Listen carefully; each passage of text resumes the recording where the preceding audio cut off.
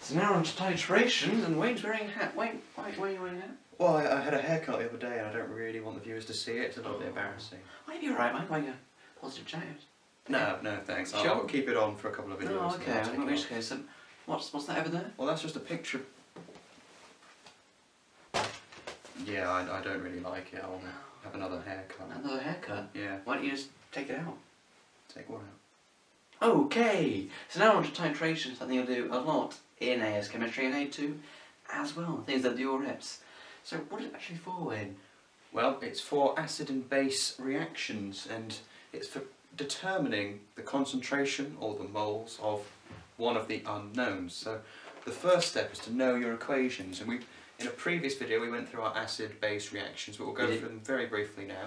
If we have HCl... So we have an acid and a hydroxide, goes to salt and water, and we have an acid and an oxide, goes to H2O, and a salt. I said H and water, and salt and water the first time. And lastly you have an acid and carbonate, and it goes to salt, water and carbon dioxide. If we just write this one up, we've gone through the rules briefly. This is one of the rules you have to know. It's balanced, as you can see. Yeah. Now, if we say we're titrating this against this, the reason might be we want to work out the concentration of this. So if I bought some of this, didn't know anything about it, didn't know how strong it was, I wanted to work out how concentrated it was, and if I could put it on my flowers, I'd do a titration. Yeah, that's what you do when you put stuff on your flowers. Can't trash Amazon. So, we're going to do titration now, aren't we? Yes. So firstly, let's draw up some things. Firstly, we're going to have, what's this called? This big, long thing that drips the stuff.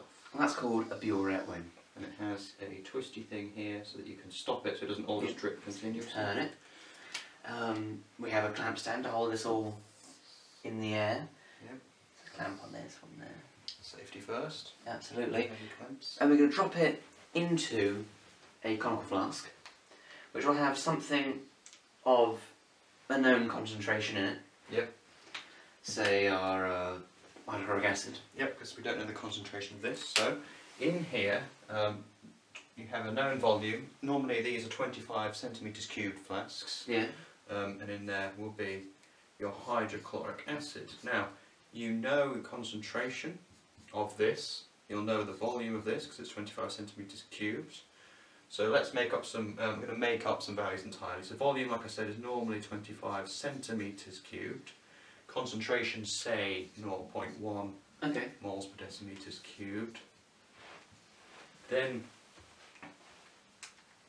you're going to have in here your sodium hydroxide. Yeah, and you'll have it up, for example, full, have it at 50, so you're going to let some in and see what changes. But to know what changes, you're going to need some sort of indicator.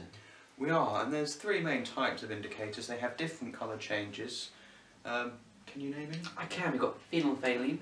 Phenolphthalein.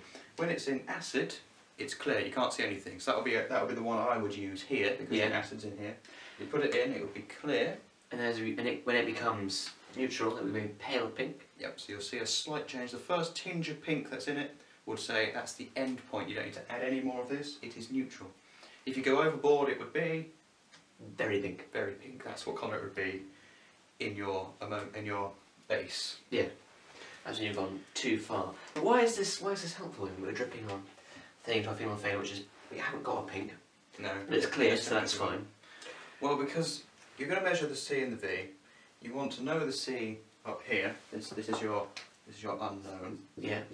And when it gets to the end point, when it will change to pale pink, you'll have dropped a certain volume, and then you'll know the volume. So it might be, say, drops down to here, this many drips worth. And so your volume you'd measure wouldn't be 50 centimetres cubed, what you started with. It would be the difference, that's how much you've used to neutralise this. So then you can use your stoichiometry rules, because this is dealing with this getting to a neutral state. So when it's neutralised here, this equation applies, or can apply. Can apply. So say we've used this volume. 23.4 centimetres cubed. It's going to be fairly close to this, roughly. What should we always end with our volume amounts in a burette, Wayne? We should always end in a 5 or a 0. This will be divided up. You'll be able to see every 0.5 of a centimetre cubed you'll be able to see in here on the side as a reading. Then you can also judge if it's halfway through the 2 points. You don't know exactly what that is, but you can say it's going to be roughly 0.05 afterwards. Yeah. Or if it's exactly on it, and you'll measure it from the meniscus. Well, the meniscus is the drop. If you notice, if you put things into a burette, it's not a perfectly straight line at the top. It will sort of be dips a little bit. curve, and you measure from the bottom of the dip. And in this example, probably say it's in between those two, if it was there. Just in case we're not being clear, let's do a really zoomed in example of just this bit here. This top bit where you're making your readings. You've got this beautiful meniscus, and you've got your readings on the side, which you can see. So if this was a reading, this was a reading. We're really zoomed in at this point. Yep. And in this example, because it is just on our bottom reading, not between them, pretty much just on, we'd probably say that that is that value. But if it was more here, we'd say it would be 0.5. Yeah. Well, not 0.05. So in this case, say when you titrated it, the difference between the two was 23.4, and you reckoned as a 5 at the end, so it was sort of in between the two lines. That would be your volume, and you're trying to work out concentration. We still don't have enough information here. We don't, we have a very handy equation.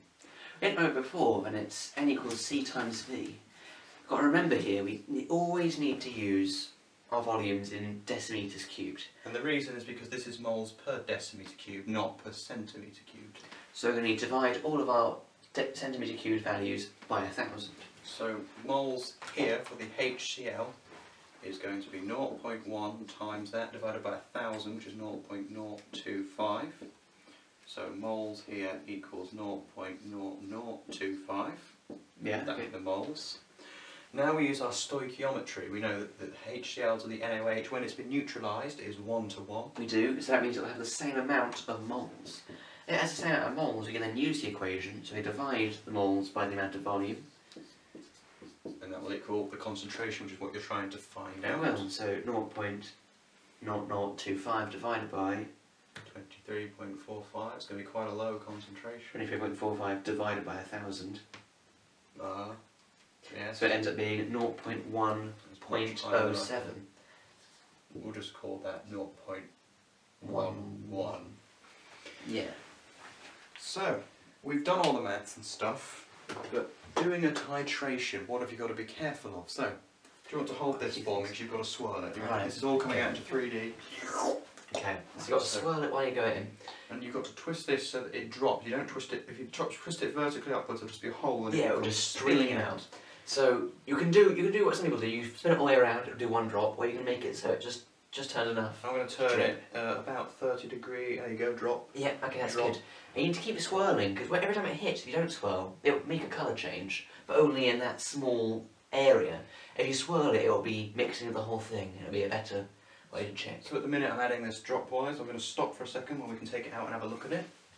Now, if we're using phenolphthalein, it's going to go to a pale pink. So the first tinge of pink will be the end point. It's good to look at a white tile, is a good way to find out. And we have a large white tile. We have, that's the function of the board. We don't really use it for writing, just as a big white tile.